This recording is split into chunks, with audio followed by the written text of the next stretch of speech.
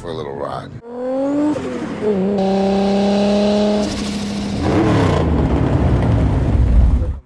Okay guys, so we find ourselves here about a block away from MacArthur Park, which would be in that direction. And we are in a parking garage that would otherwise be unremarkable had it not been for the scene that was filmed here very, very quickly. It was just a split second, but nevertheless, it is part of this movie's history. So this is the parking garage where the SWAT team converges together when they're after Johnny Tran and his crew, when they're about to go arrest them. That happened here. Right behind me is where they would have converged and gotten all together, and you would have gotten the aerial shot from this direction over here, facing this way toward that building. And as a matter of fact, fun fact for you, I want to give you a couple fun facts here. That building right there, right behind me, that is the driver's apartment in the movie Drive with Ryan Gosling. How cool is that? And if that wasn't cool enough, right below it, in the same building, in the lobby, that was the lobby used in the movie Mystery Men when they fight the Red Eyes and they get their ass kicked when Mr. Furious is walking out with the ice pack on his head. That happened right there in the lobby. You can still go and match up the shots because obviously the building itself hasn't changed. So you can match up where they're walking down the stairs in defeat. So how cool is that? And if that wasn't awesome enough, right next door to it is a little apartment building. That little apartment building is home to 2 floors of parking for its tenants. And one of those parking structures, or that one of those levels, is named P2. And yes, that is the same P2 from Kill Bill Volume 1, where she goes and picks up the pussy wagon. That would have happened right next door. So next time you're watching these movies, just remember they were filmed within a block of each other.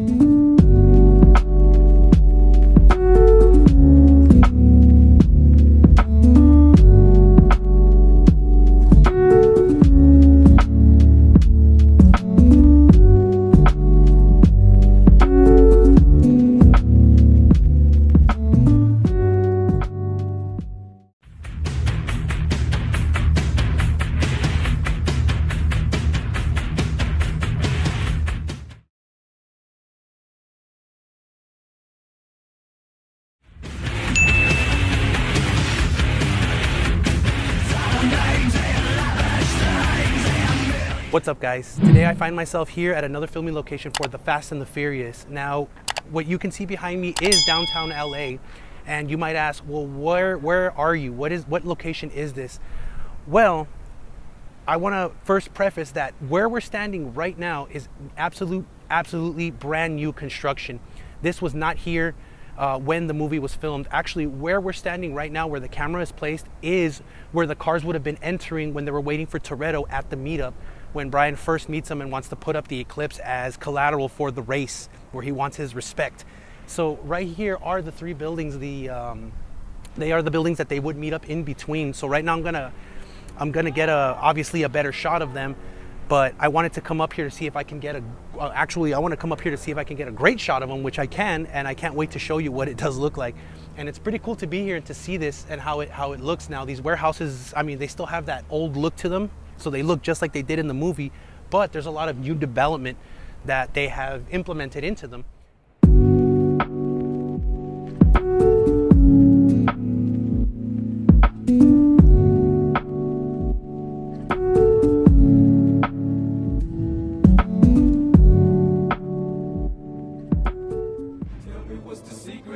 Then I'ma come and get it. I'ma be in the middle where I'ma be. So all my thugs, if you feel like I'm big, celebrate it.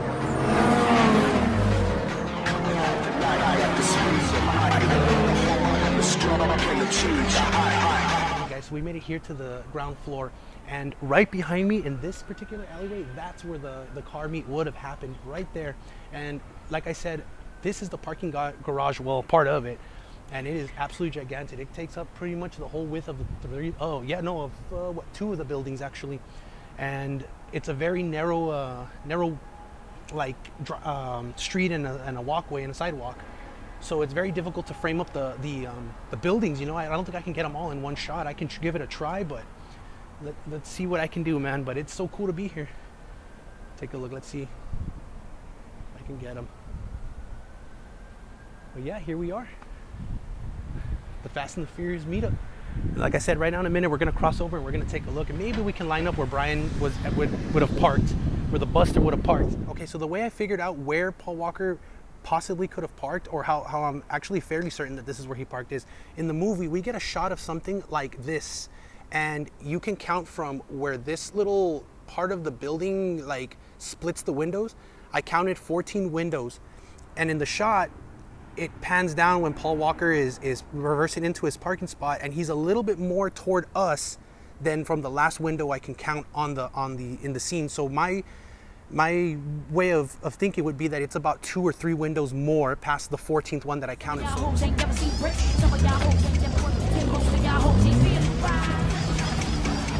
So that would put him roughly where this log is. So he would have came in and he would have gone this way forward, and then he would have reversed back like this into this spot right here. So that's where Brian's car would have been. The Eclipse would have been right about here in this general area. And Hector would have been across the way, pretty much right where these plants are at. That's where he would have been posted up on his Honda Civic. And then Ja Rule, I think Ja Rule is to his left. So they would have walked over and they would have been standing roughly in this area right here. All 3 of them talking about the Eclipse. And, oh, this is your car? Well, I'm standing next to it. You know, that would have happened all right here in this area. And then Toretto would have pulled up with his crew, and they would have posted up, I guess, obviously in the same general area, because they're right next to Brian when they do pull up. So all of that transpired right here in this area. Right about here.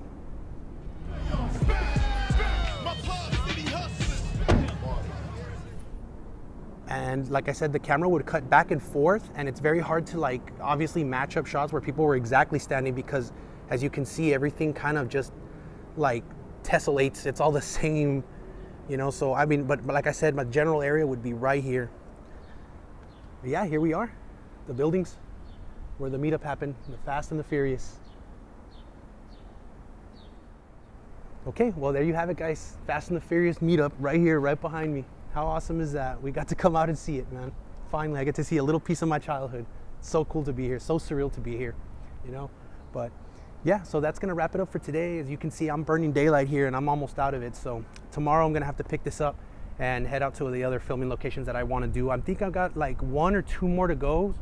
And then the next time I come around, I'm gonna end up doing another 2. So this is actually part 2 of 3, even though I know on my first video I put 1 of 2, just time and mileage on the rental car just didn't allow me to get to where I needed to go. So look forward to part 3 that's coming in July. Hopefully I can get this one out soon. As of today, I think it's 4/21, actually 4/21/23 is when this video is being recorded. So hopefully by July, in a couple months, I can have part 3 out and you can take a look at the remaining locations for the Fast and the Furious. But here we are, the meetup race, guys. Okay guys, so here we are in downtown LA, and as I was looking for the Quality Cafe to do, well, it's gonna be 3 filming locations actually, I happened to stumble upon another filming location that I wasn't even planning on doing, but I recognized it as soon as I saw it, right here on 7th and Valencia. This right here, this intersection is where Paul Walker gets pulled over and taken to the house built for Elizabeth Taylor. It's right here on this intersection. That was so funny. As soon as I saw it, I knew what it was. So let's go take a look and let me see if I can at least, let's see if the footage will come out good, because again, it's pretty late already and the sun is already down. So, you know, but let's see what we can do. We gotta work with what we got, right? Okay, so check this out. So right there where that car is, in between the 2 poles, that's where Sergeant Tanner would have been waiting for Paul Walker. And Brian would have been making his way this way in the Ford Lightning. After he passes this intersection, which is Valencia and 7th, he would have been pulled over somewhere over there and handcuffed. And in the background, you can see this building right here with the 2 scaffoldings, which is what pretty much gave it away. This and the incline on this street just gave it away that I knew that this was a spot. And I looked back and I saw the hotel that's right there, or the apartments. It is right there. It's dark, so you can't really see it, but right there's the phone number and it says apartments. And that's what gives it away. That's how you know that this is the section, the area, right where Paul Walker would have gotten pulled over. How awesome is that? And I'm telling you, it just happened through happenstance. I just drove through and I was like, hey, wait a minute. This is the section. This is the area where that happened. That is so cool that I found it by happenstance. Awesome.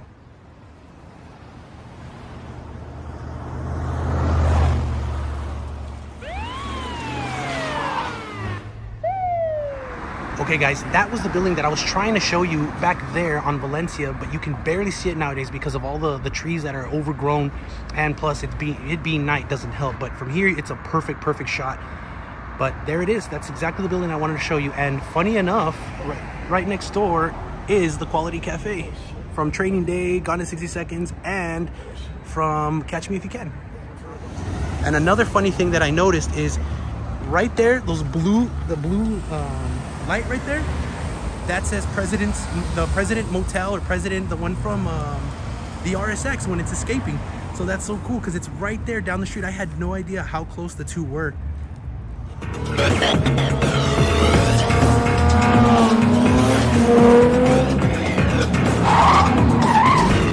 So it was two just by chance things. I was looking for a Quality Cafe, which is right there about a block that way, and as I was driving, I passed it and I came here and I realized, wait a minute, this is the spot where they pulled Paul Walker over.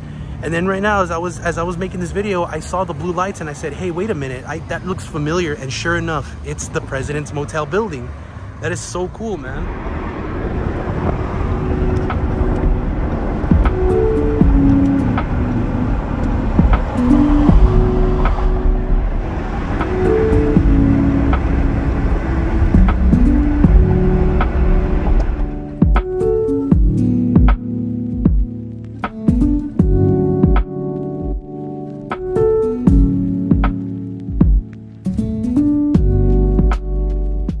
Finally, we made it here to Terminal Island in my final filming location for the Fast and the Furious. And hands down, this has got to be the hardest, most difficult location I've ever found. Like, not just because finding it was difficult, but because parking correctly and trying to avoid traffic and actually getting the angles down were incredibly difficult. But nevertheless, we found it, and a hero came. Actually, I thought we were done. Like, I didn't think I was going to be able to line up anything, but somebody came and actually split up traffic. As you can see, right behind me is the railroad crossing, and there's a line of freight trucks here going as far as the eye can see in both directions, and they were taking up this intersection, which stopped me from getting the angles that I needed to. And thankfully, somebody came right as I came in. I found this parking spot on this side and actually split up the traffic, which made my job a whole lot easier. And by the way, don't mind the hair, it's been a long day, and and I know I said in my last video that I would try to clean up a lot better, but just a long day finding all this stuff. Just my hair went all over the place and I'm red from the sun, but nevertheless, I'm here, and that's beside the point. So let's check it out. Let's line up these shots and let's see how this comes out, because I'm super excited to show you guys. Let's take a look. Right behind me are the railroad tracks where the train would have been coming from, and ends up at this intersection right behind me. These would have been the tracks that the Supra and the Charger nearly have a miss with the train. It would have been right here. Okay, so as the scene starts, Brian and Dom start way down that way and they work their way up this way. As they come up this way, these train arms come down, and the train itself would have been coming from this particular direction right here, coming this way. And the reason I know that it's there, that it's this particular direction, is because in the movie there's an actual POV shot up from the train itself, and it's something to about this effect, something about there. And you can tell because I can line up the shot with this little concrete island, this little miniature one holding the train signal, and of course you can see this curb right here where those gentlemen are standing. It slopes down and the railroad track splits into two, and you can see it, just something about this effect.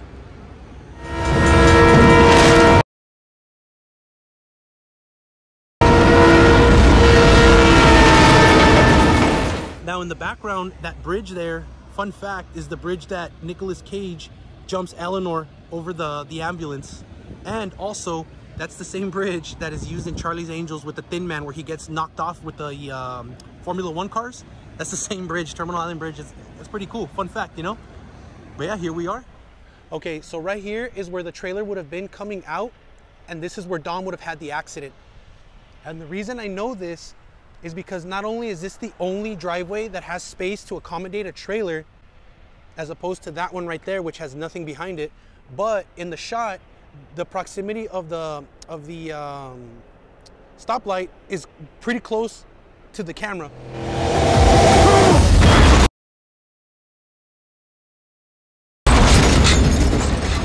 So that's how I know for a fact that this is the area where that crash happened. Now, where the Charger ends up tumbling and they make their final stop is way down that way.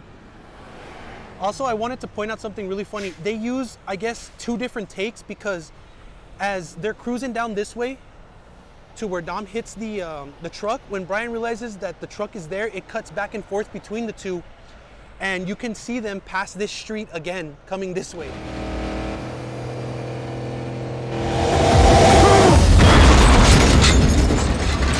Like they used 2 takes, I guess, and spliced them together to make it seem as if though that it's the same moment in time, when it really isn't.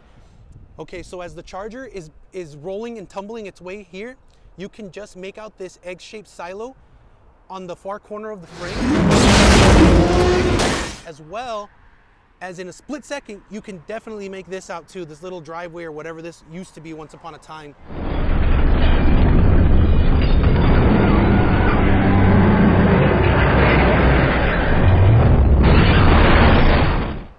And it keeps tumbling and it comes toward the camera, and that's when we cut, and the Charger will finally come to rest somewhere right here in this general area. And the reason I know this is because Brian, when he comes to a stop and he does the turn on his Supra, he ends up like this, and you can see that little turn, I guess it would be left arrow, right here in the shot of the movie.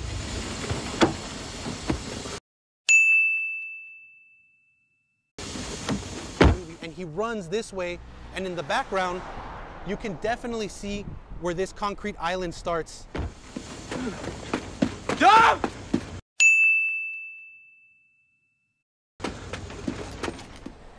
That's how I know for a fact that the Charger was somewhere in like this vicinity, roughly.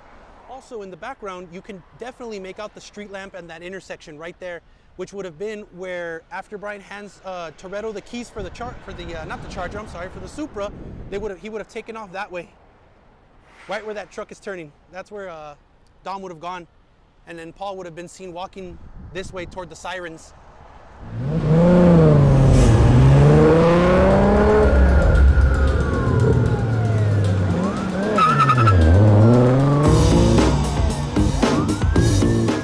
That's where the movie would have ended. And of course, in the background, you would have seen those the white pipes that used to run along right here. They used to run along right here. And the reason I know this too is because there are the bases for them. Let's see if I can get this to focus. Yeah, there's the bases for what used to be that industrial piping. And it used to run along this whole area right here. So how awesome is that? I found it. Terminal Island.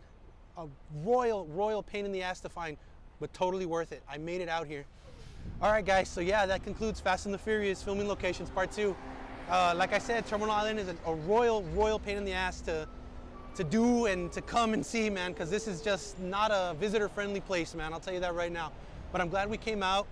Here it is, you know, right where Dom takes off with the Supra, hangs the left.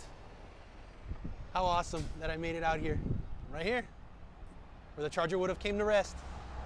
How cool, man. I'm so glad I made it out here, like I said. And if you guys are planning to come out here to Terminal Island, just get ready to spend a good amount of time here, because it is very difficult to navigate and it is very hard to get here. And once you're here, like, it's just, parking is very, very, very difficult to find because it's non-existent.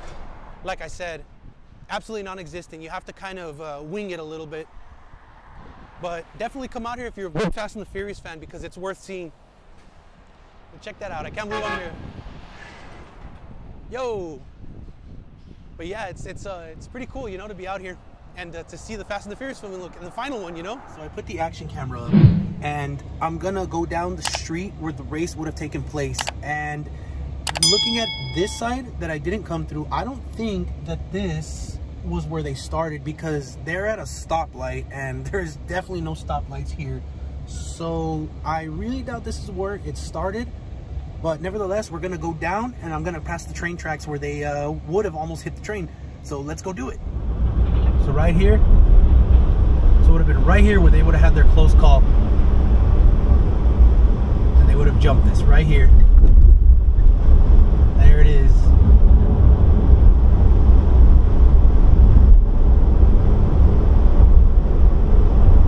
Now the Charger would have tumbled all this way over here. Now you see what I'm talking about, how far it was, and would have ended up right here. The Supra would have been there, and then he would have taken off this way.